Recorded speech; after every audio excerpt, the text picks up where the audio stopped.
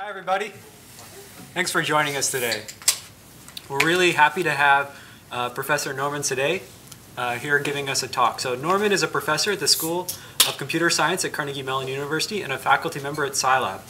His current research interests include web security, privacy, and commerce. Norman is co-director of the School of Computer Science's PhD program in Computation, Organizations, and Society and director of the school's Mobile Commerce Lab. He's been on the faculty of Carnegie Mellon since 1991 and is also well known for his work in scheduling, constraint satisfaction and constraint optimization, supply chain management, and the semantic web. In the late 90s, he served as chief scientist in the European Union's $800 million e-work and e-commerce program, which at the time included all pan-European research in cybersecurity and online privacy. He has authored around 180 scientific publications, including several books, and is co-founder of Wombat Security Technologies and Zipano Technologies. Among other awards and honors, Norman is co-recipient of IBM's 2005 Best Academic Privacy Faculty Award. Norman received his PhD in computer science from Carnegie Mellon University, an MSc, also in computer science from the University of Southern California, and a BS in electrical engineering and applied physics from Brussels Free University. Please join me in welcoming Norman. Thank you very much. It's a pleasure to be here. I will remember to make my bio shorter so that someone doesn't actually have to go through all that reading process. I've been asked prior to starting to tell you that the abstract that you may have seen originally posted on the CyLab website is a little different from the one I eventually came up with, and that was eventually circulated earlier today.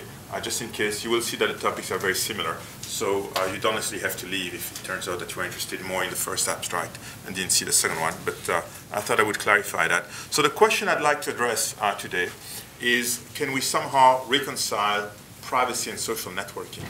Very often you hear in the press, you see in the press, you hear on TV or at conferences that somehow there is this perceived dichotomy between privacy on the one hand and social networking on the other. And people occasionally argue that the success of one might imply the demise of the other. And I thought I would spend some time presenting some research results that suggest that somehow the answer seems to be a bit more complex than that. But beyond just suggesting that the answer is more complex than that, I would like to also discuss technologies that we've been working on for the past few years that essentially are designed to bridge the gap between those two forces that seem to somehow be pulling us in different directions. And so essentially to sort of repeat what I said, there is this view somehow that you can't argue with success, right? So 600 million Facebook users, they voted with their feet and they've said that, by and large, they're relatively satisfied with what Facebook does. And even though some people might think that somehow these practices are not necessarily doing a very good job at preserving people's rights to privacy, somehow hundreds of millions of people have decided that that was not a major concern. And so the conclusion that one might reach from this might be that perhaps after all, society has evolved.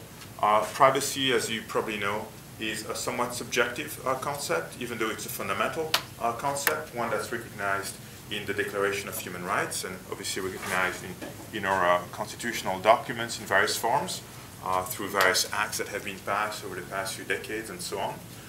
It's also a subjective topic in the sense that it has a lot to do with how we feel about making our information available under different contexts, seeing that information being shared with different parties, subject to different kinds of conditions. And so as information becomes more readily available, as it's easier for information to flow with the emergence of mediums such as the internet, obviously, we've seen some interesting tensions arise, and we've also seen that people and society in general has been confronted with scenarios that perhaps they had not envisioned even just a decade ago. And so that essentially forces us to evaluate how we feel about these different scenarios and what that means with regard to our sense of privacy, scenarios that we feel comfortable with, as well as scenarios that we feel less comfortable with. And so this naive vision that somehow privacy perhaps no longer matters, even Facebook would not actually try to defend that view. So Mark Zuckerberg himself has essentially and he's made lots of statements about privacy, some going in one direction, some going in the opposite direction, but here's one that seems to be going in favor of privacy. So this might have been on a day where perhaps they were facing a major backlash. And so he said things such as, the debate about privacy is really about control, and that's something that everyone will tend to agree on. That means that it's essentially about whether or not we as individuals have sufficient control over what happens to our information. Right? And by giving people that control, we enable them to share more stuff. And what he's referring to here are the very many different settings that Facebook has made available, according to something like 170 settings. Don't try to count. It's a large number.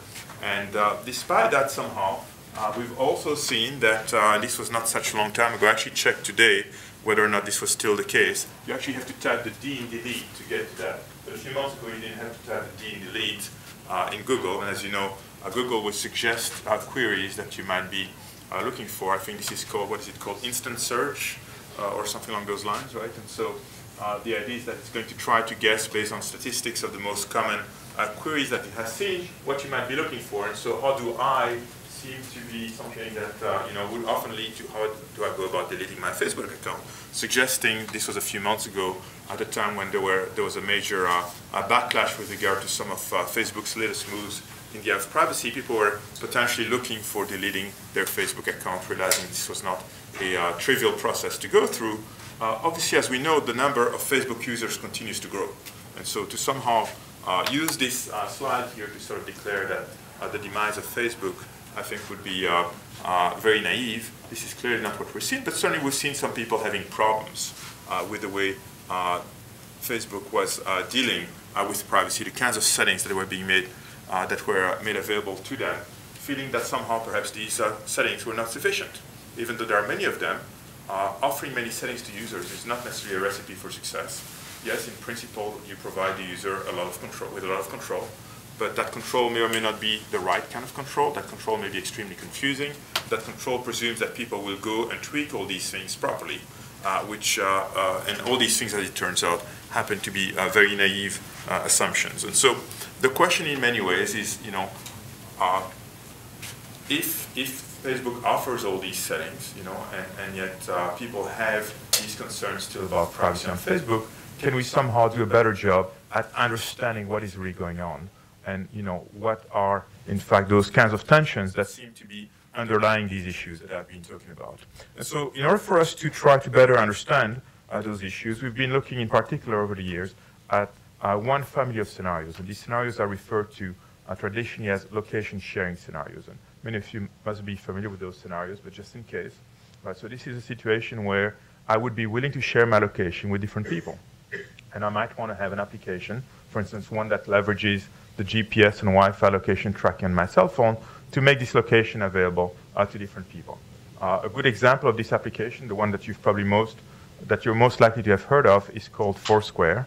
Right? And Foursquare is essentially a check-in location sharing application where essentially when you go to a cool place, you want to let the world know that you've arrived at this cool place and potentially compete for a badge or a discount on your favorite coffee at Starbucks. These are the kinds of scenarios that we've seen there. And those scenarios actually are fairly popular among some people. So Foursquare today claims about 7.5 million users. In practice, that means that at some point or another, each one of those 7.5 million people have used their service in terms of active user on a day-to-day basis. It's probably closer to 2 or 3 million people as far as I can tell. And so this is success, but at the same time, it's nowhere near the success that you have on Facebook. Right? So Facebook is 600 million people. Foursquare is somewhere between a couple million and 7.5 million people, depending on how you count.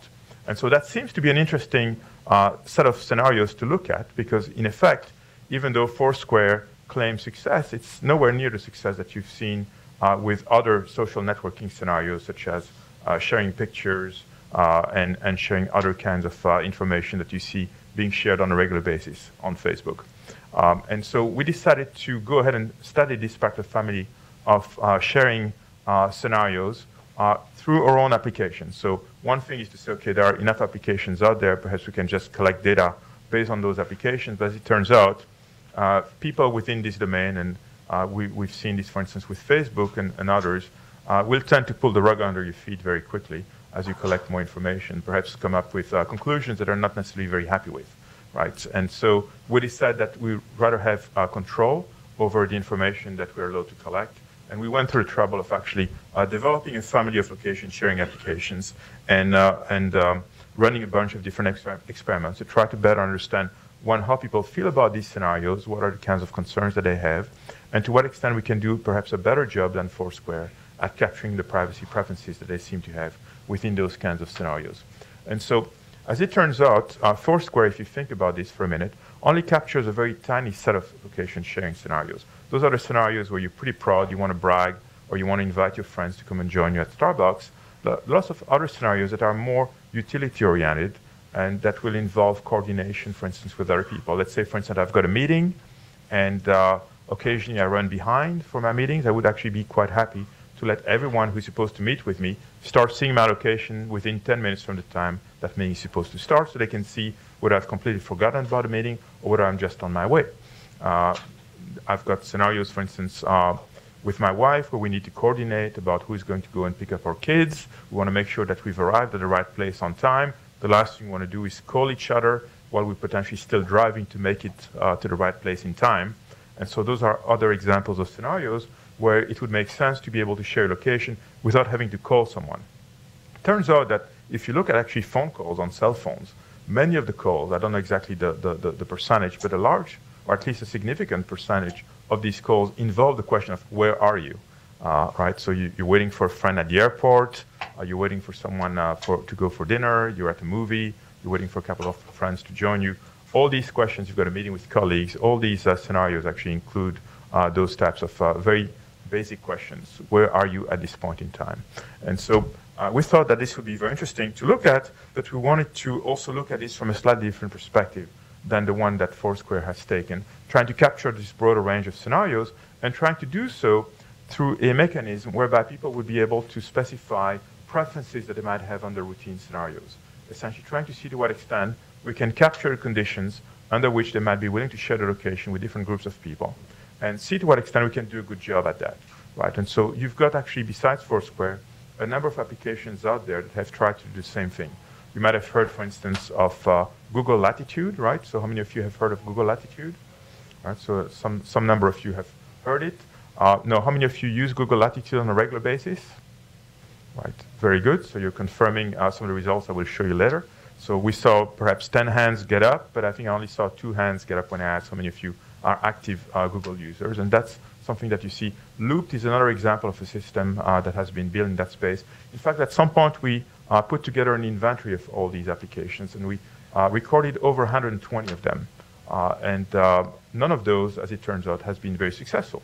And so it sort of begs the question of why, right? Why is it that none of these applications has been that successful? And so we've tried with our own application. Its most recent incarnation is called Locacino. It's available at locacino.org, and you're welcome to download it if this is something that you want to play with. It's actually been downloaded by a meaningful number of people, about 30,000 today, a bit more than that.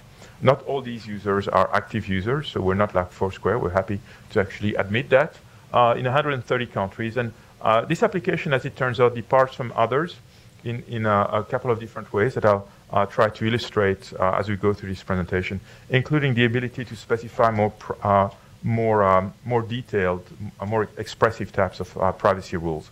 A very common privacy rule, as it turns out, is which is very natural, and I'm sure many of you will be able to relate to it, is of the type, I'm willing to let my colleagues see my location, but only during weekdays, 9 to 5, and only when I'm on company premises, replace company by CMU campus, and you'll be able to relate to that. Right. As it turns out, Google Latitude, to take something that you seem to be familiar with, Google Latitude does not allow you to specify that. Now, you could, if you were very courageous, you could toggle on and off all your right friends at the right time to effectively enforce that, but that's not going to scale up very well, right? So you could potentially do this for a few friends. If you've got, think about the number of friends that people have on Facebook, like hundreds of friends. You're going to be doing that for, hundreds of colleagues. That's going to be extremely painful. And so these are the kinds of things that we've tried to essentially address and play with. Auditing functionality. So this is something that we're going to look at also in more detail. The ability to review who's been looking for your location and perhaps on that basis refine your preferences.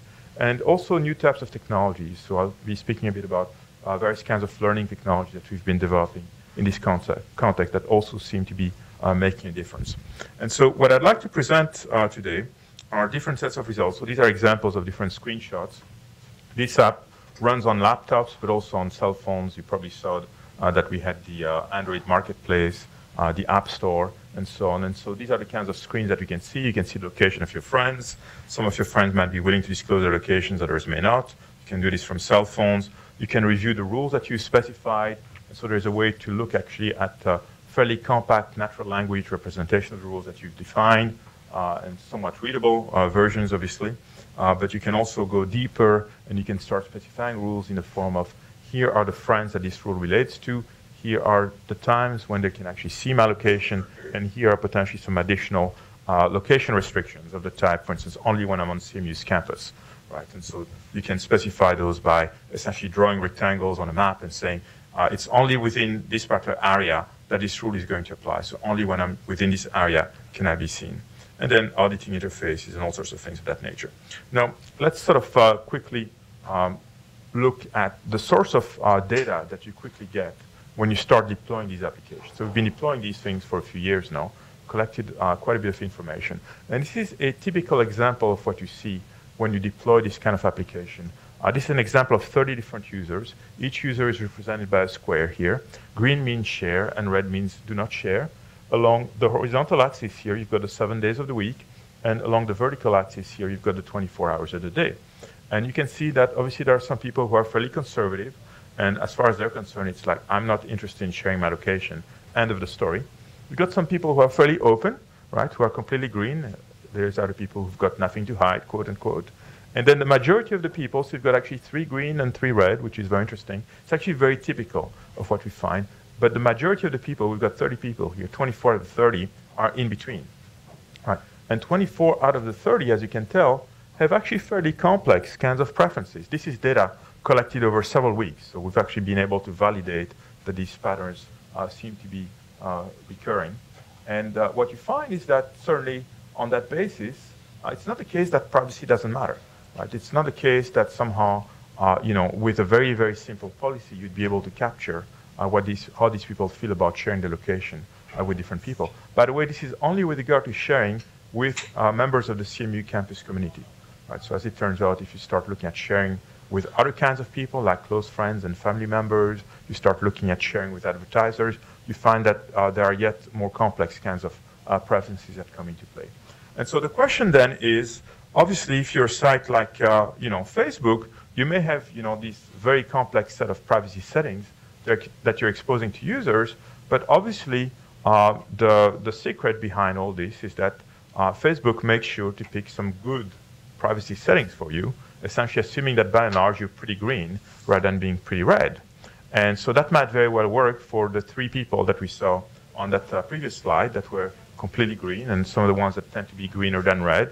But for many other people, somehow, that doesn't work too well. Unfortunately, as we've seen, most people tend not to change their privacy settings, right? So essentially, they will tend to go with the default that people have selected for them. That's sort of a recurring theme that you see. And so these default privacy settings tend to have a very major impact on the kinds of behaviors that you're going to see emerging. And to the extent that those privacy settings are slightly aggressive, but not overly aggressive, you will find that users will just go and operate under those settings, sometimes not completely realizing what's going on until it's too late. And then obviously, if the settings are too aggressive, then you're going to get a backlash. And occasionally, Facebook users have reacted to some choices made by Facebook and required the company to reverse some of the decisions that it had made. But by and large, you will find that people have some decent tolerance for error, let's say, and are willing to actually live with settings that are sometimes so much more aggressive than what they would have picked on their own. And so we've tried to see what it would take, in effect, within this relatively simple set of scenarios. We're just talking about sharing your location with other people. What would it take to do a better job at capturing people's location sharing privacy preferences? How much more expressive would these settings have to be? And so what we've done here is we've essentially represented the benefits of exposing different sets of settings to users when it comes to sharing the conditions under which they're willing to share their location with others. So let me spend a few minutes explaining what we're looking at here. So this is sharing with my friends and my close friends and family members, my Facebook friends, members of the community on campus, and advertisers in a four-square kind of manner, actually. And what we're looking at in different colors here is one, the accuracy that you can expect a user to get if you expose to him just whitelist. A whitelist is essentially a setting where you can say, okay, this particular group of people, they've got the right to see my location all the time, and this particular group of people, they don't have the right to see my location all the time. And when you do that, for instance, for friends and family, if you imagine that friends and family, close friends, that means just a small number of people, close friends and family, with whitelist, you actually achieve very high accuracy, about 70%. That means 70% of the time, you're actually going to be able to capture what people would like to do. With Facebook friends, on the other hand, you're actually below 30%, right? University community, you get down to about 20%. And advertisers, you're even below that, as it turns out. So clearly, those settings are not sufficient, right? So what happens if you allow people not to qualify these preferences by playing, for instance, with the times of the day?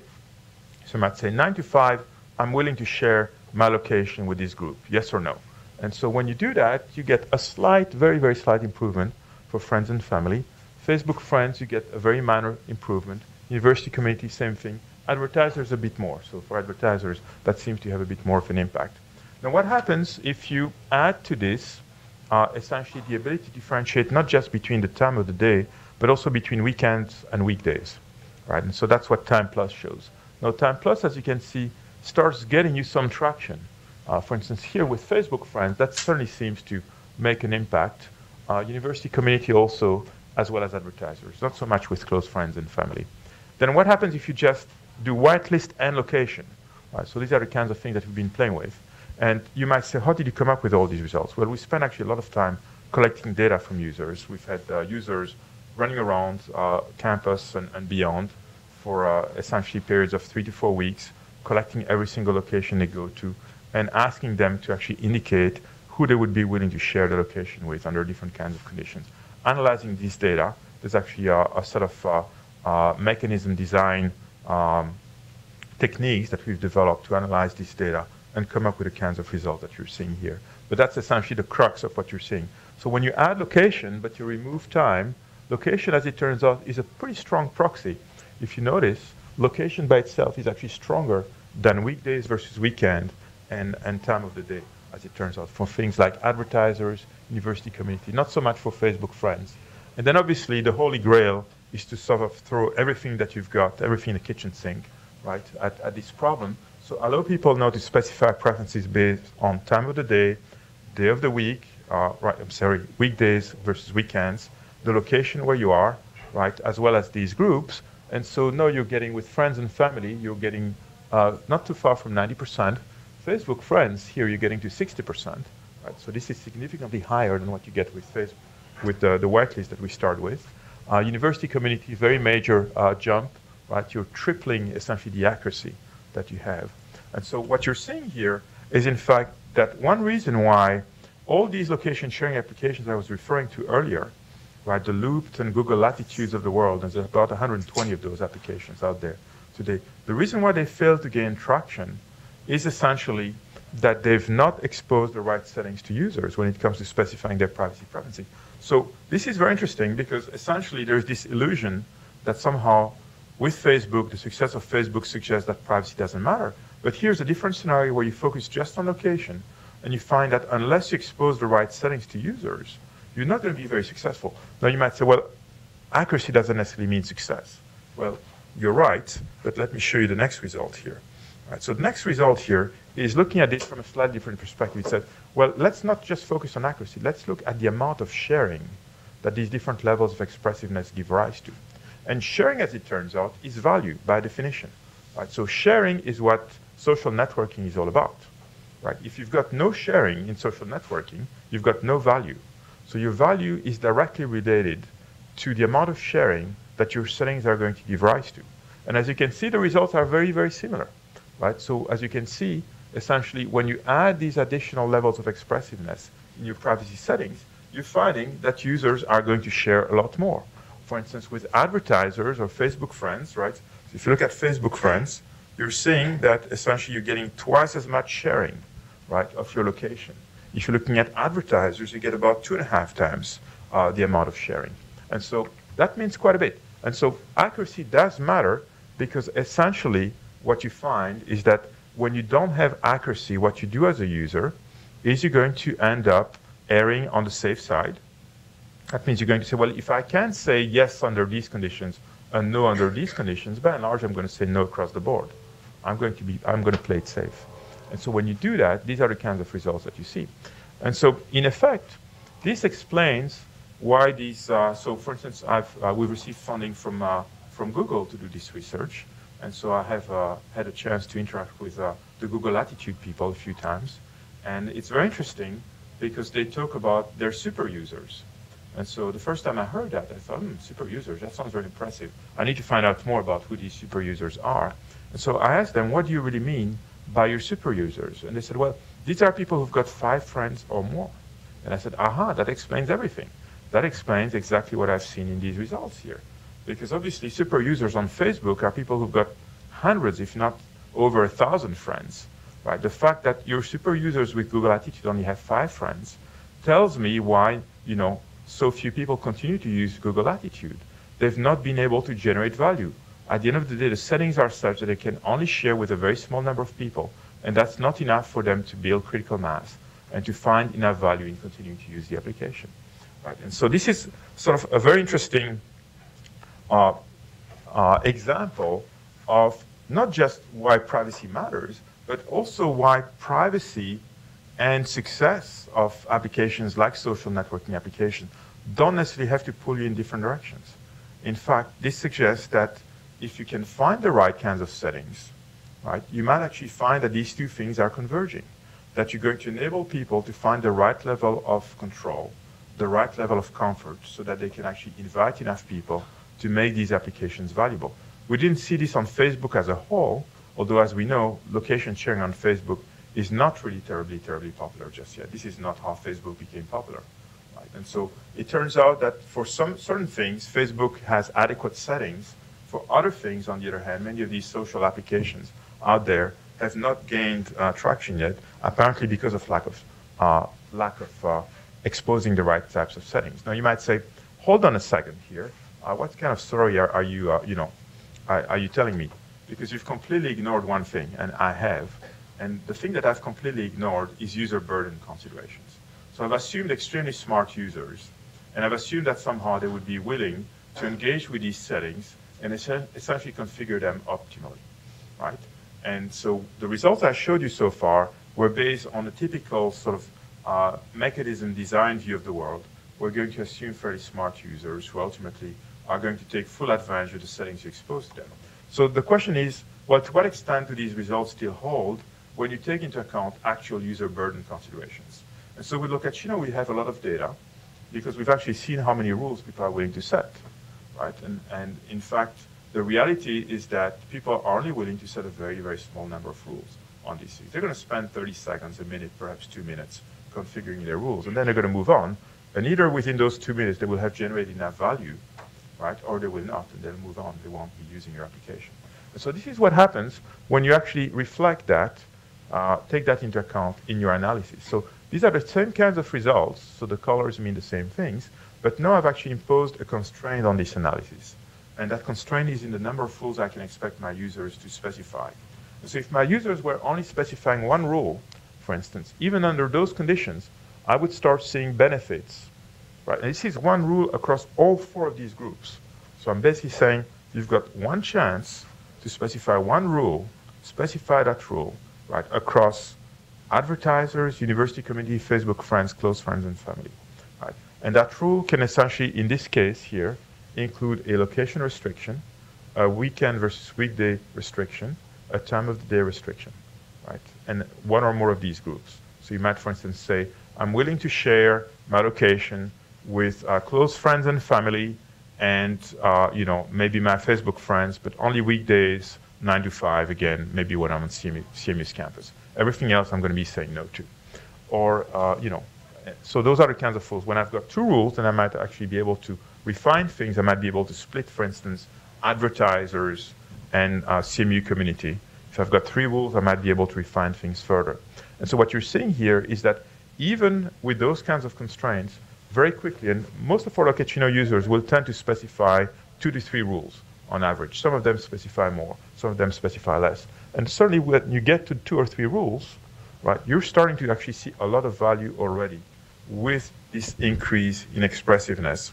Here is another view of this, where the restriction now is no longer applied across all these 4 groups, but just on Facebook friends, which is sort of fairly representative of what you would want to do.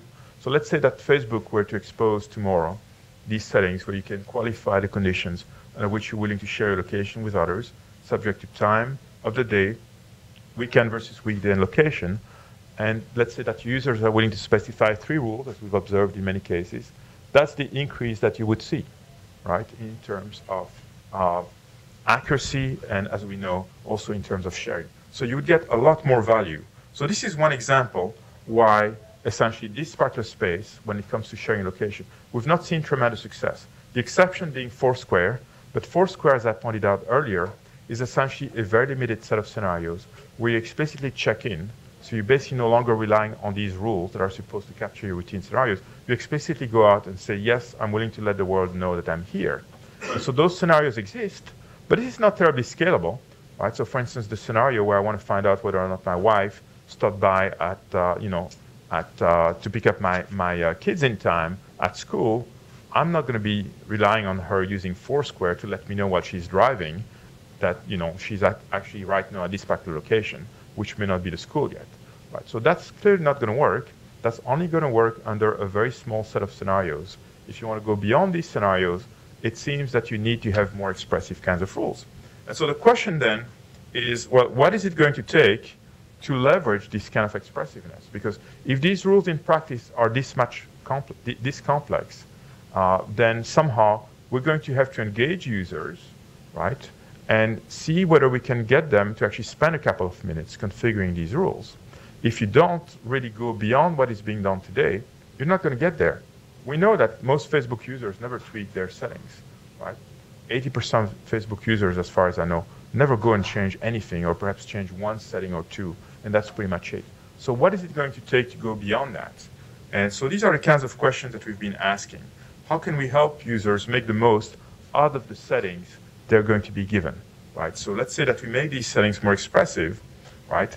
And Facebook clearly doesn't do that. Facebook basically brags that it offers all these settings, and therefore the world should be happy, because in theory they could go ahead and tweak those things. In practice, they don't.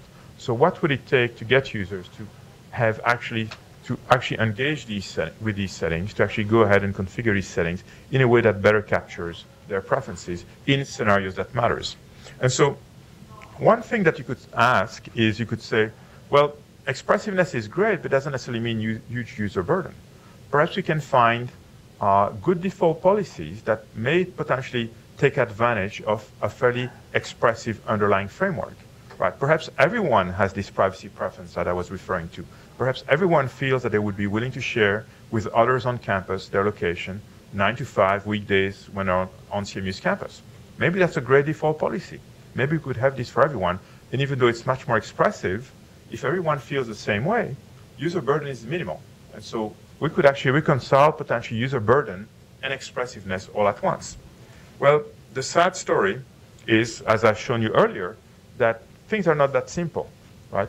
It's pretty difficult, in fact, to come up with a good default policy when you've got users who are this diverse, right? How do you find a good default between this guy and that guy? Anyone has any idea? Well, Facebook believes that this is the default, right? And anyone in this room who deals with security knows that the right approach is to actually go red. Neither one of those 2 approaches works very well, right?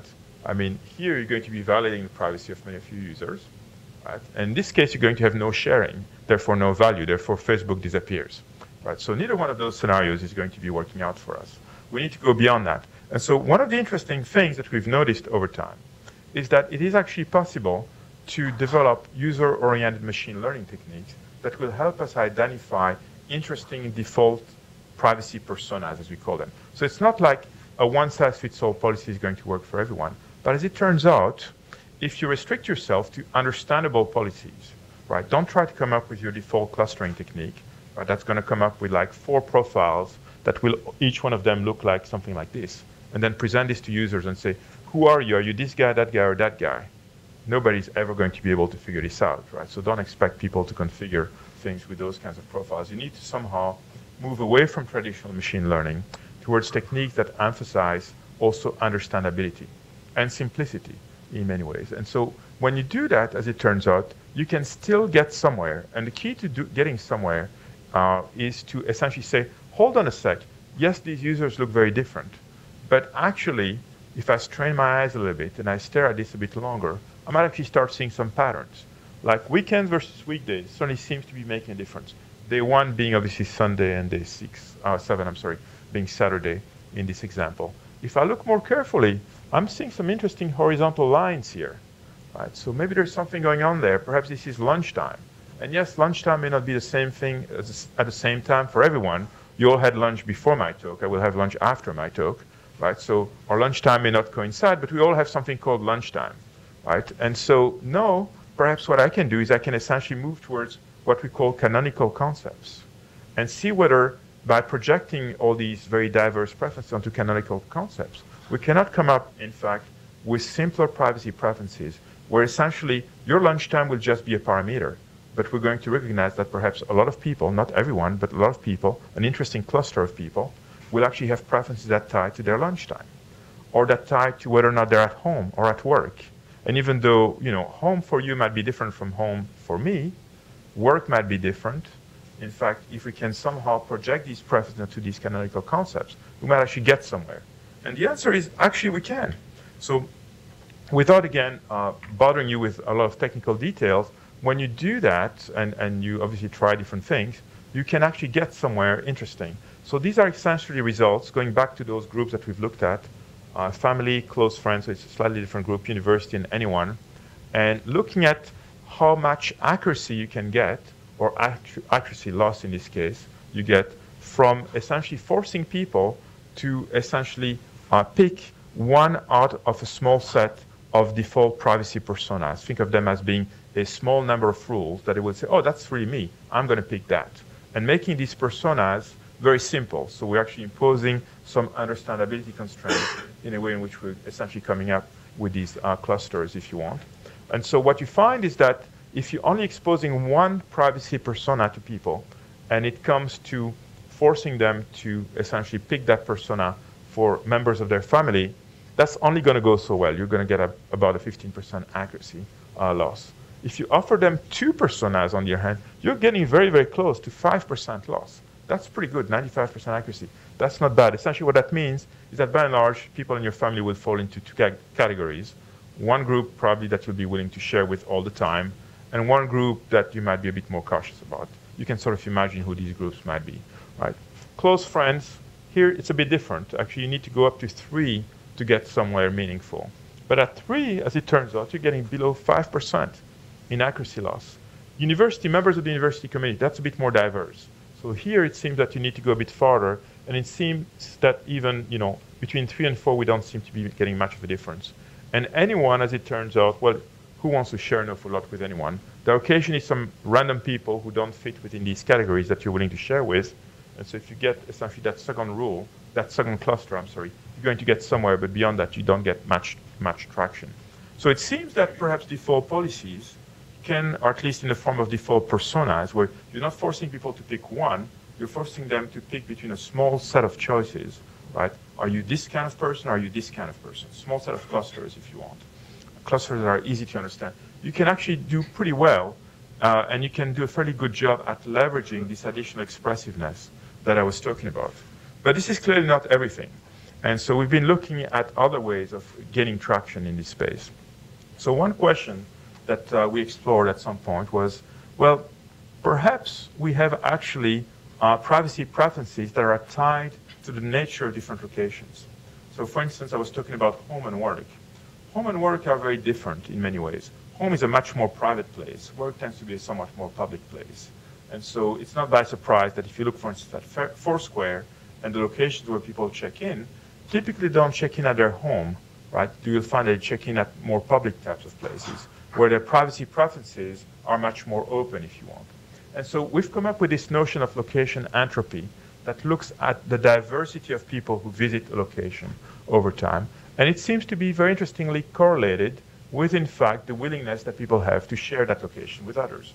So that's yet another example in which one might be able to come up with interesting default profiles that will essentially reduce user burden, yet capture essentially some of the complex elements that people have when it comes to their privacy preferences, when it comes to sharing some of these sensitive contextual attributes such as location. Now, all this is very nice, but clearly we're not at 100% accuracy, far from that, right? And so the next question is, can we somehow go beyond this, right? What are the kinds of things that we could do to help users further tweak their preferences? And so we've looked at a number of different techniques, starting with some fairly mundane ones, and then moving on again to see whether we could potentially leverage some machine learning techniques as well. So the mundane ones include essentially things such as, well, can we do a better job at helping people better understand what their privacy preferences are in the first place? A big reason why people have a hard time configuring privacy preferences has to do with the fact that they don't necessarily know how they feel about these scenarios. They don't necessarily know who they feel comfortable sharing with and who they don't, in part because they don't know what will happen when they make their location available to different people. Perhaps this guy will be checking my location every 5 minutes if I give him the right to. And that's going to be feeling pretty wrong, and I will want to be able to change that. Or perhaps these people will be very reasonable, right? But you don't necessarily know up front. And so what we found is that typically people will tend to start with relatively conservative policies, but if you give them a chance to actually observe what's going on, they might be willing to relax these policies in a selective fashion over time. And so the way in which you can promote that, as it turns out, is by giving people additional functionality that will enable them to better understand the envelope of behaviors that's entailed by the privacy preference that I've specified. Essentially, I've specified these rules. How are people responding to this? Are they checking my location every 2 minutes? Or are they just checking under, fairly reasonable conditions? Like, this person is supposed to meet with me in 5 minutes. And yes, I was, he was concerned that I might be late, so he checked my location. Very reasonable. I'm happy that he was able to do that. Right? And so how do you do this? Well, essentially, we build a number of different variations of this kind of functionality. This is actually an early version, so this is going back to 2006, 2007. Essentially, you can review everyone who's been looking for your location.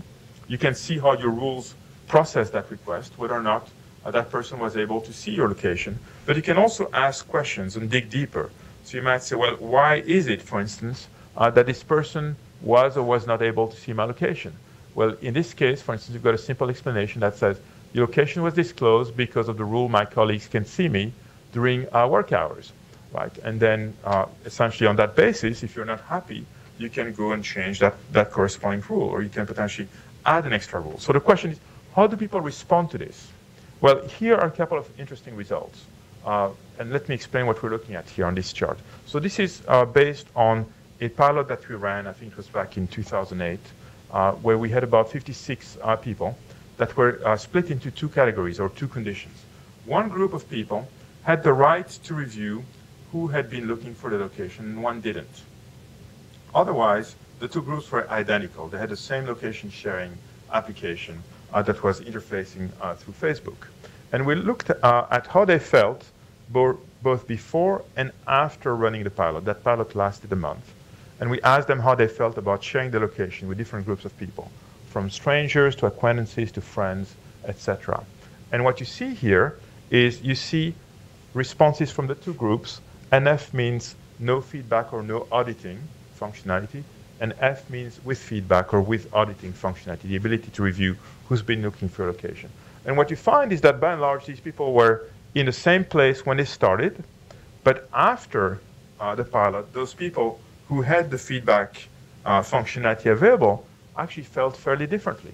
So for instance, when it came to sharing the location, it's not like they wanted to share with everyone. This is a Likert scale, here being very comfortable, here being fairly uncomfortable. It's not like they became extremely comfortable sharing with strangers, but most of them noticed that nothing terribly bad happened. So they started feeling a bit more comfortable sharing with at least some strangers. With friends, obviously, you find that people are generally much more comfortable, but you see there's hardly any change in a condition that had no feedback or no auditing functionality, where you see a meaningful jump in a condition that actually had that auditing functionality. Now, a more interesting way of looking at this is to actually see the policies that people created or had created by the end of the pilot. And so here we're looking at the users who were in the condition with the auditing interface, and here you've got the users in the condition with no auditing interface. And these are the rules that they had specified by the end of the pilot, after using this application for 4 weeks. These guys were essentially identical when they started in terms of willingness to share. But by the end of the pilot, the group that had actually the ability to review who was looking for their location was actually doing a lot more sharing than the other group. So what happened? Well, what happened, again, is that this group had the ability to review who was looking for them, had the ability to develop a finer sense for the conditions under which they were willing to share, and to go and tweak these rules, selectively opening them up, so that the people they felt comfortable sharing with, but that originally they would have denied access to their location to, would have the ability to now see their location, right? And so here's just another visualization of that. This is an earlier pilot that we ran, small number of users. What we're looking at here is we're looking at essentially the rules that these 12 different users had specified, and we reprocessed every single request that had been submitted for each one of these individuals during the course of the pilot, looking at how their rules as defined originally at the start of the pilot would have processed that request, and how their rules as defined at the end of the pilot would have processed that request. And what we're saying is that many of these requests are actually processed in an identical manner, but there are some differences. And the differences are represented with these two different colors here. This color here represents essentially a situation where a particular request would originally have been denied, but by the end of the pilot, the user's rules would actually have allowed it. And this is the opposite, right? And what you see is that for many users, there are many, many more requests that are actually granted with the rules that they have at the end than would have been granted at the start of the pilot. So 10 of those 12 users, there are exceptions, right? This guy, for instance, something fairly different happened here. So he might have seen something he didn't like, tightened his or her rules, but 10 out of these 12 users actually decided that they would selectively relax their preferences. And so what that means is that essentially things that are as simple as enabling people, for instance, to review who's looking for them, getting people an opportunity to get a better sense for how their rules are behaving, what kinds of behaviors they give rise to, will enable them to essentially reach a level of comfort that they would not be able to reach otherwise, and seems to also, on average, obviously there might be bad scenarios, but seems to, on average, also lead to more sharing, which again goes back to this theme where somehow privacy and social networking don't necessarily have to be irreconcilable. It seems that if you configure these things right, you might actually get these things to converge, right? Now, it's interesting to reflect on what's happening in this space today, right? So I don't know how many of you are Android users, but if you are, you've noticed that every time you download an app, for instance, from the market, from the Android market, you're going to get prompted with something that looks like this. That includes your location. It's going to say, are you willing to share your location with this application? And what do most people do? Most people say yes, right? Because you're essentially at this particular point in time where you're really eager to see this application, and you're not terribly concerned about your privacy. And so you're going to say yes up front. You're never going to be prompted again for that, with that question. So you will say yes once at a time when you're most prone to saying yes, because as people like my colleague Alessandro Acquisti have shown, people tend to heavily discount long-term effects and privilege short-term rewards.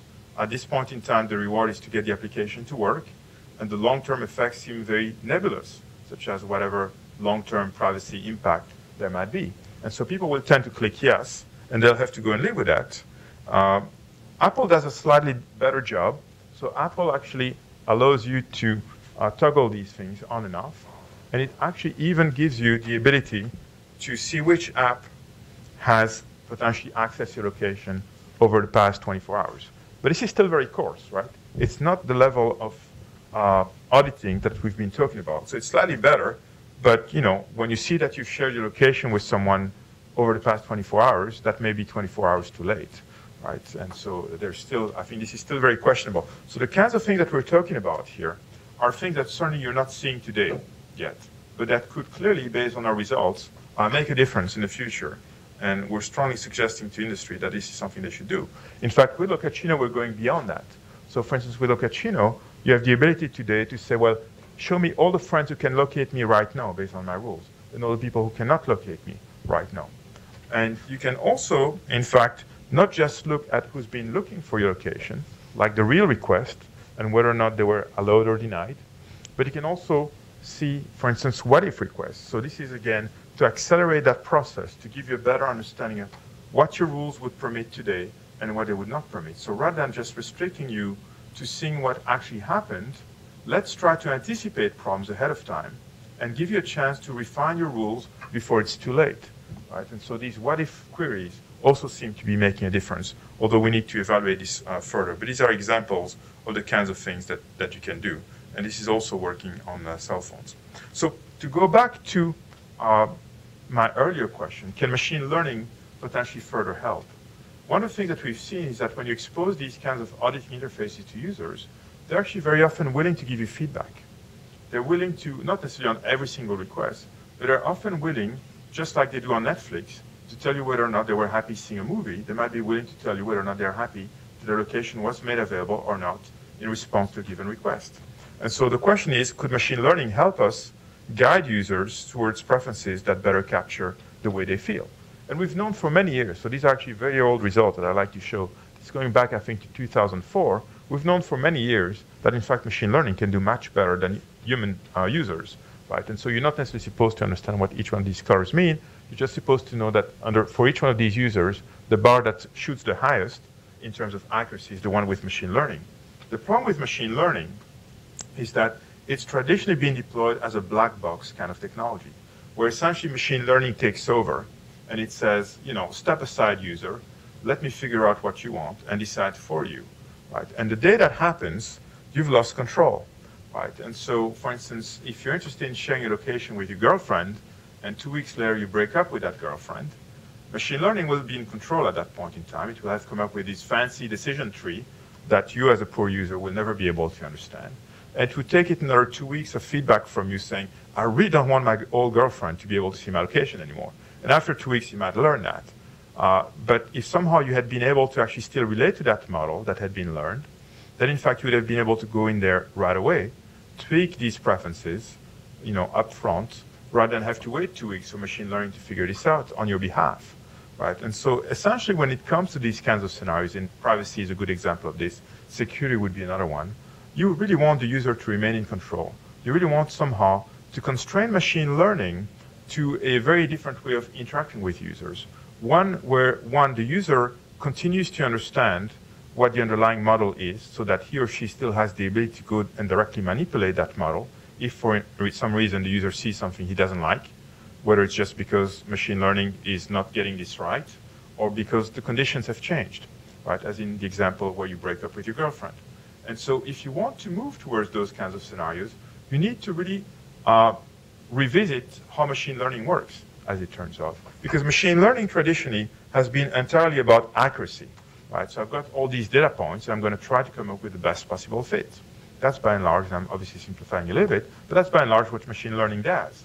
And so what we've tried to do instead is we've tried to move towards models that try to reconcile convergence or accuracy, if you want, with considerations of understandability, which includes things such as how complex is this policy, and also how far does it deviate from the policy that the user originally defined. Because if you want the user to be able to continue relating to that policy, you've got to recognize that users will most likely only feel comfortable with fairly incremental changes to their policies. And so those are the kinds of things that we've done. So this is illustrated in this example here. We've got a user who's got some sharing going on with different friends, colleagues, spouse, and some friends. And as you can see here, you've got your typical preferences willing to share during weekdays, 9 to 5 or whatever the time is, with the spouse and with some friends Friday night and on Saturday or something like that. And now you've got all these feedback points that the user has been willing to audit. And on that basis, you can essentially see whether or not you could potentially define rules that will do a better job at capturing the user's preferences. And so the idea is that you're going to try to do this incrementally. Obviously, this is a Mickey Mouse example, right? And so don't expect machine learning to be able to operate on 3 data points like that, or you're going to be extremely inaccurate. But that's essentially what we're aiming for with these kinds of technologies. And so essentially there's a whole formalism that has been developed. I'm going to spare you the details, where we're essentially trying to move away from traditional machine learning and move towards what we call user understandable or user controllable policy learning. And here, you're looking also at notions of accuracy and distance from the current policy as you weigh your different options. And so one way of doing that is to essentially support neighborhood search, where you take the user's current policy and you start exploring neighborhoods of that policy, essentially ways of slightly modifying rules that the user has defined, adding a friend to a group, removing a friend from a group, splitting a time interval, extending a time interval, adding a location. Those are the kinds of things that you want to do. And when you do that, it turns out that you can actually converge fairly fast. Right? So those are examples of convergence curves that we've seen. And so time is short. And so essentially, I'd like to go back and essentially revisit the theme of this presentation. So I asked initially, can somehow privacy and social networking be reconciled?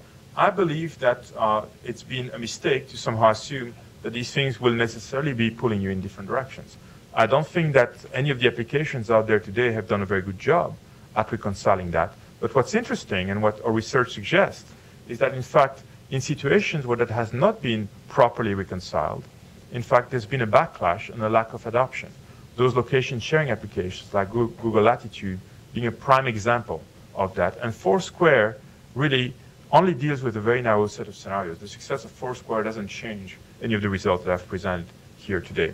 And so really, if you want to move towards essentially a view that says, well, it's not about a competition between these two things, it's really more about trying to see to what extent we can get them to converge in some manner. So what are the ways in which we're going to get there? Well, our results certainly suggest that this is not a trivial proposition. Right? It suggests that you need to develop much finer analysis techniques to identify, for instance, what are the levels of expressiveness that you expose to users. I've glossed over many of the details of the technologies that we've developed to do the game, the mechanism design work that I presented early in this presentation. That's far from trivial, but it can certainly be done. It can certainly help you converge towards combinations of settings that will do a much better job at capturing how people really feel about these scenarios. And then ultimately, it's about leveraging that further by reconciling that with user burden considerations, right? So as I said, Facebook users essentially find themselves often stuck with default settings because A, they don't necessarily understand what these settings mean, B, they don't necessarily have the time, not necessarily willing to invest the effort required to tweak these things. So certainly, it seems, based on our research in the context of location, that there are a number of examples where you might be able to get some good amount of traction by presenting users with a small number of personas. Don't assume it's one size fits all. How do you do that? Again, move away from traditional machine learning, try to inject a human understandable element in these techniques. And I didn't really detail how this is done, but it can be done. We've got some publication on that. Auditing makes a big difference, as we've seen. And then ultimately, dialogues and suggestions. That seems to be making a big difference too. So what kind of research are we doing in this space today? Beyond these results, well, we're still experimenting with different combinations of these techniques that I've presented. If I had had more time, I would have actually presented examples of results where we're actually combining, for instance, default policies and user-controllable policy learning. But I don't think I've got the time to do that. Beyond that, an interesting question remains to what extent users will pick the right settings for themselves. This is going back to this issue of users tending to somehow privilege short-term rewards over long-term consequences. And so one of the things that we've been experimenting with is to see to what extent we can potentially also, through default policies and through suggestions, influence users to adopt practices that are going to be safer for them. Now you might say, who are you to claim that you know how users should be behaving? And that's a very good point. Well, one way of trying to do that objectively is to take a look at users who've been using, for instance, Facebook for a couple of years and have essentially gained from perhaps past mistakes a better understanding of how they'd like to use the system. And use those users essentially when you've got a new user coming in to see essentially if you can identify clusters of like-minded users who've been on the system or on the, within the environment for a couple of years and use these people's preferences as a guide for suggestions that you might want to make to the new users. Essentially, the goal here is to minimize long-term regret. Think about a guy who posts this really embarrassing picture on Facebook, and it's more than one guy, as we know. That guy might have been very happy posting that picture at the time he did. However, 2 years later, he realized this was probably a very big mistake. And so he might have really liked to have, to be able to benefit from the wisdom of people who had made that mistake earlier by essentially being given suggestions that would have been in line with what you learn from making those mistakes, right? And so we've been doing a number of other things. So you might also say, well, to what extent is it the case that what you're seeing here is dependent on, our population here on campus at CMU or here in the US? And so we've actually been doing some work also, conducting similar studies elsewhere. I don't have the time to talk about that. We've got actually a paper that will come out in the next few weeks that compares results from a study conducted here on CMU's campus and at Beihang University in China, where we essentially looked at people for a period of several weeks, looked at how they felt about sharing location with different groups. And there are some very interesting differences, but certainly one thing that's common across these scenarios is to find that we consistently find that people have fairly sophisticated privacy preferences. These preferences are diverse, and these preferences are complex. And so the kinds of techniques that are presented seem like they would be useful across cultures, as far as we can tell. So I'm going to have to stop here. I think I've exceeded my time. Obviously, perhaps as a final note, right, so this was just about location. Think about the environment, the world that we're moving towards, right? It's all about social networking, context awareness, lots and lots of information, pervasive computing. You're interacting with a variety of different services. So if it's already tough to do this for location, what is it going to take to do this across a much wider range of contextual attributes? And the answer is, it's probably going to take something much more sophisticated than what I've presented today. I'd like to think of the techniques we've developed so far as being essentially early precursors from what will eventually be what we call a privacy agent, some kind of functionality that's going to be more advanced than what I present today, but that will be able to interact with you, having occasionally a dialogue of some kind, saying, well, by the way, you've interacted with 100 services, I've got a pretty good understanding of how you feel, giving information to these different services, but no, you've got this, other one that's a bit different, and I'd like to confirm that it's okay to share this information with that particular service. And so selectively deciding when to ask an extra question, being able to interpret that question, being able to generalize from that question, those are the kinds of things that ultimately we'd like to do, as well as providing suggestions that are going to make you safer, so that you avoid making the mistakes that these people who posted embarrassing pictures on Facebook made. So that's the end of my talk. Any questions? Yes? When you make this audit information available, you're not only affecting the privacy of the user who's a candidate, but also everyone who accesses that information. That's right. Do you find it changes the behavior of those people accessing the information? Well, my suspicion is it does, but I've not actually tried to measure that. But you would think that accountability is not a bad thing to do. You would think that if the person requesting your information knows that you'll be able to access that, he's going to show a bit more restraint. He's not going to be stalking you. And that seems to be beneficial, right? I would think. But we've not actually been able to measure that. We've not had the time to actually measure that. That's a good question. Yes? You've talked about, started with some fairly obvious ideas about improving the functionality of expressing, improves the chances of getting accurate expressions of their intent. Slightly less obvious ideas about auditing and machine learning and so on. The premise appears to be that the definition of success is 100% accuracy of expressing the user's intent. However, the service provider's definition of success is foisting upon the user the maximum amount of information sharing that they will put up with. And So I don't think that success... Slightly less emotively, but... Right. So success is not 100% by any stretch of the imagination. It's very clear that, you've got adopters of these solutions. Even Google Latitude has some users, right? And clearly they don't have 100% accuracy. What people tend to do is they tend to err on the safe side. And those among them who can create enough value while being careful, or those of them who perhaps have fairly lax privacy preferences, will be able to create value faster than others, right? So there's clearly a very diverse population. You don't need 100% accuracy, right? Essentially what people will do when they don't have 100% accuracy is they'll say, well, I'll just say no under those scenarios where I can't quite specify what I want. And what that means is that you could very well have adoption at 60% potentially, right? There's some tolerance for error. Oh, I don't know, it's too complicated, whatever.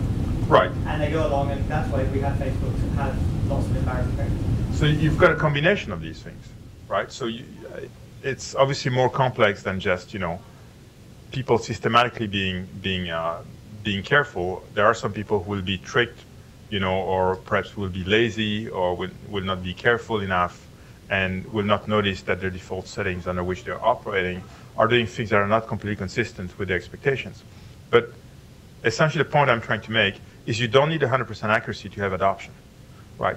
But certainly higher accuracy is going to help adoption, right? And certainly when it comes to location sharing, for instance, there seems to be a lot of evidence that the fact that accuracy was too low resulted in too little sharing, too little value, and seems to explain the lack of adoption of these applications today.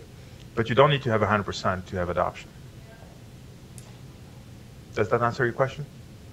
Not really. I think I agree with what you just said. But right. Is that, maybe I didn't state it clearly enough.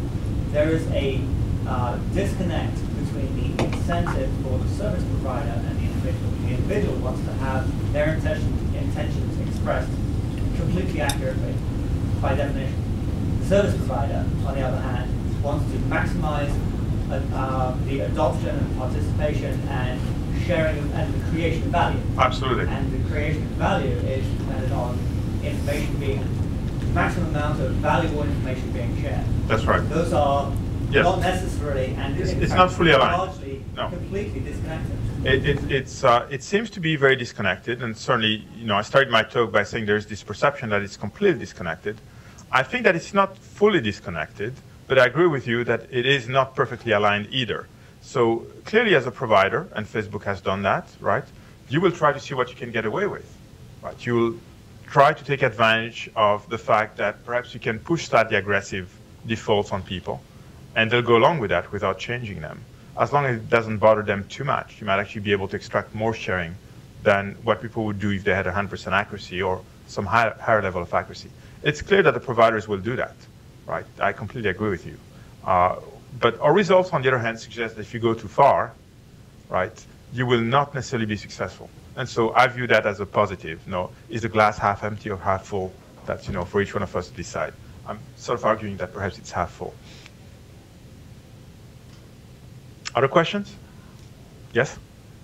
So you had a lot of data, and I was very impressed by that. But for some of the policies that users selected, for example, where you used red and green to show when people desired for their information to share, you didn't necessarily have a measure of how well those policies correlated with what that user thought they were doing at the time when they set it up. So I'm inclined to think that somebody who says all red or all green maybe didn't know what they were doing when they manipulated the settings. Are you also trying to go in that direction to maybe give a qualitative measure to? So I've shown you a lot of different results, as you pointed out, and I've sort of not necessarily gone into a lot of details about how these different results differed from one another in the way in which data was collected. As it turns out, the chart that you're referring to was collected through a fairly comprehensive study where we followed people for 3 weeks, tracked every single location they went to, and paid them money to actually report how they felt in terms of sharing that location with different people. And so, in effect, we bypassed the issue of whether or not they had the right settings and sort of validated consistency also of the answers they provided over multiple weeks with fairly small standard deviations, as it turns out. Yes? It seems that for a lot of these services, they're not really offering the user a whole lot of value to share their location. So part of the problem might be that they don't have the right settings for people to actually adopt those services, but part of it is that there's not really enough value. So for something like Facebook, I can maybe learn about my friend's interests and so on, and I would be happy to share my own interests or photos. But for something like location, I might not see a whole lot of value in terms of knowing everybody's location at all times. Right. And it's certainly not worth the amount of information that I have to disclose to know where everybody else is, for example. Right. So what are your thoughts about that? So what you're saying is, it's possible that even with 100% accuracy, this would still not be valuable. That's possible, but somehow that seems to be, so certainly you could argue that perhaps Foursquare has already demonstrated that some people are willing to go along with those scenarios, but that's not a massive number of people. And so the other viewpoint that I would bring, as part of this answer is that you look at, phone calls, look at your own phone calls, and see how many times people are calling you and asking you where you are, right? And there's a good number of those phone calls that you get probably every day or at least every week that actually have to do with that. So that need to know where people are seems to be there. How you respond to that answer, as it turns out, I didn't get to go into those kinds of details. It's not necessarily with a dot on a map and your latitude and longitude. So often your answer might actually be fairly vague. It might be, I'm at Starbucks, without saying which Starbucks, or I'm working, which is not even an answer about your location, but more about your activity. And so another line of research that we've pursued, I didn't have a chance to present those results, has been to see to what extent we can go beyond this disclose versus not disclose view of the world when it comes to location, and see if we can rely on different ways of modulating your answer.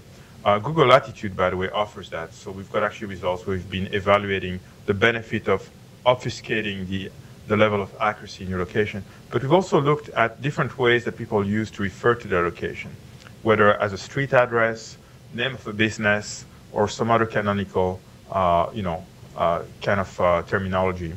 And we've been able to actually predict with about 80% accuracy which one of a set of 4 different methodologies people have when they refer to their location, based on attributes such as who is requesting, what your social relationship is, how distant you are from them at a particular point in time when they submit their request, and so on. And so those kinds of scenarios show also that these things are actually more complex than what I've actually described today. And so to go back to your answer, I suspect there is value, and you could sort of come up with application in this area that would gain fairly broad acceptance. But clearly, from what I've seen, you would need to have these more complex settings. You need to expose these more complex settings to users in some form. Okay, sounds like we're done with questions. Thank you very much.